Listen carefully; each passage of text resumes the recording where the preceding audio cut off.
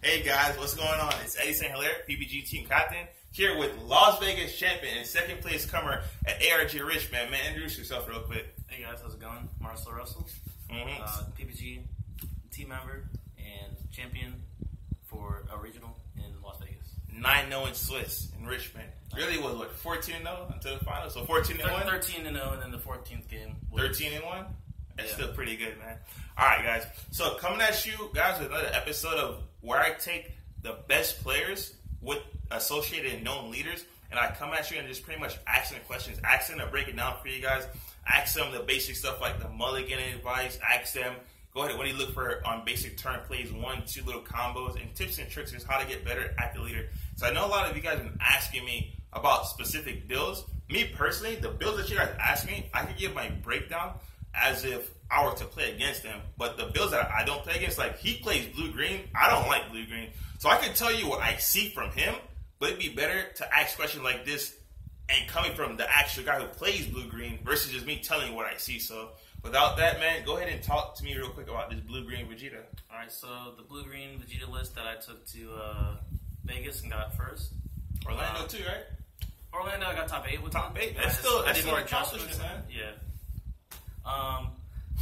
For the Mulligan phase, I like to save all my 1-drops that search for things like Majin Buu, Bulmas, the Goku's 2-drop that draws a card. All those cycling cards to get you through your deck faster, but also build up a board. I like to always keep those in my hand. And after turn 1, you always use your searchers first, which is your Bulma. Don't use your Buu first because you thin your deck out of a card that Buu could accidentally search and take away from the Bulmas. So you want to resolve the Bulma first. Search for whatever energy you need for the next turn. Like if you need to set up Goku for the next turn, which is green, you search for the Triple Strike Trunks, green energy, boom, put it down. Or if you're trying to resolve more 1-drops next turn, like Buu and Bulma next turn, try to search for the Light of Hope Trunks, the blue ones, so you can put as blue energy. Alright, let me hold you on that one. So real quick, you pretty much hit up on 2 questions on one.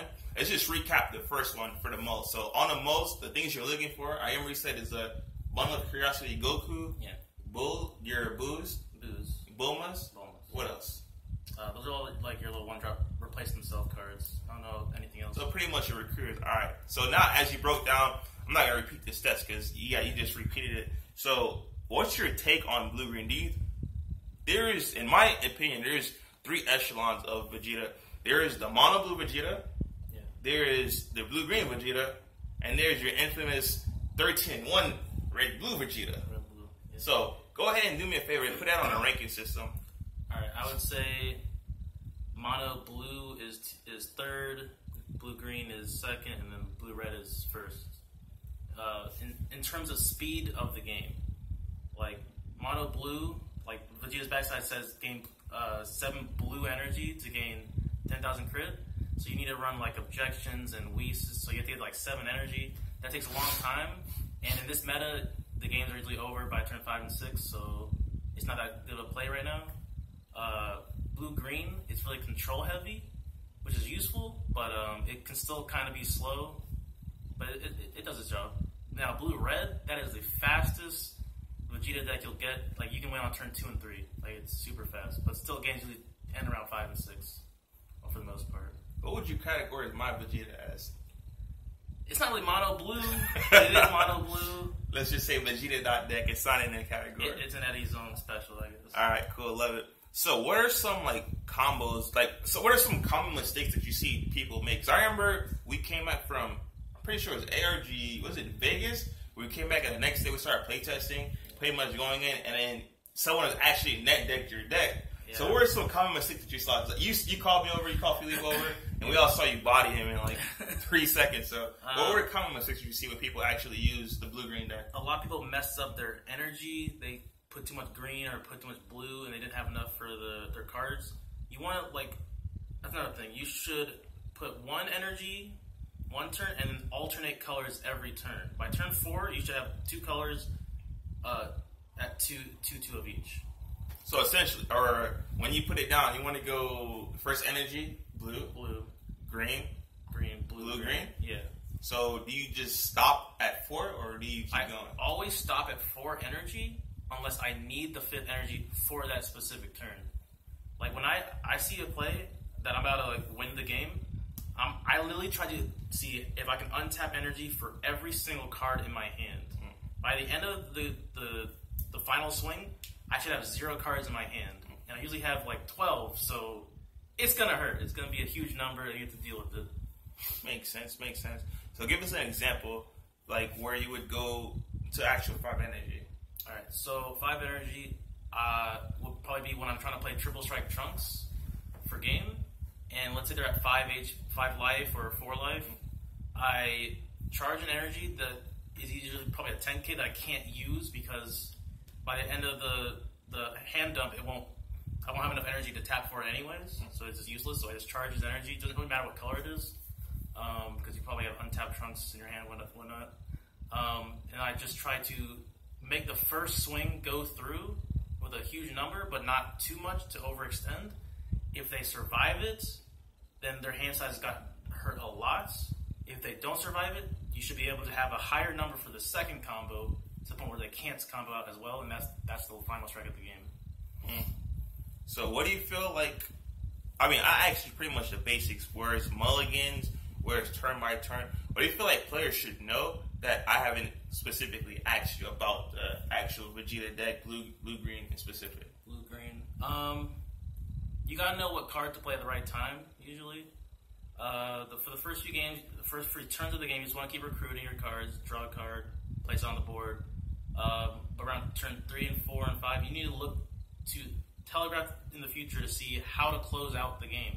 You do not want the games lasting that long. You don't want to just attack and see if your opponent has some answer to it. You want to attack, combo a little bit, and see what they use to defend themselves. If they can or cannot, that tells a lot of information about what's in their hand. Like a lot of Frieza decks, I know that a lot of their hands is going to be extra cards. So I combo a decent number to see, okay, is it threatening to them or is it easily defendable? Like you start burning certain cards like Sensu Beams, their 10k boosts, negates. Like the moment you take crits and swing and they negate it, that means they're scared for their life. And you can just play around that and try to close out the game from there. Really does, man. So any other last minute tips and tricks you want to give the fans? Don't overextend. That is a good thing you need to practice on when you're going on those big combos. You don't want to dump half your hand. They survive it easily with, especially Jocko. That card really messes up people when we try to hand dump. You wanted to just make the cards like Piccolo or whatever. It replaces itself, so you're not losing your hand advantage in any way. But they're gonna have to lose probably 2 cards to defend against it. So you want to play cards like Untapped Trunks, Piccolo, Champas, Sun Gotens that do added effects while they're being comboed. So you're getting 2 for 1 value out of these things. And see how your opponent reacts to those cards. Alright, man, sounds good. So any shout outs, announcements, or anything you want to give out before we close this video out? Shout outs to Eddie here for helping me. He's really good at giving me, bouncing off ideas for VeGeTa decks, because, the man himself loves VeGeTa.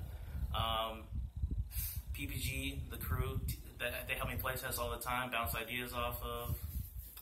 Thanks for the fans. Subscribe, and that's all I got.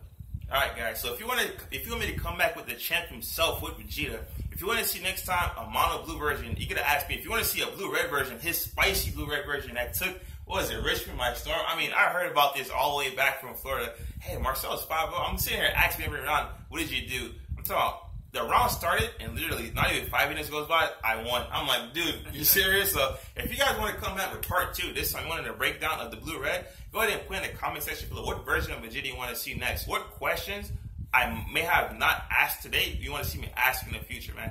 Go ahead and put all that stuff down in the comment below, man. And thanks you guys for watching, man. Signing out.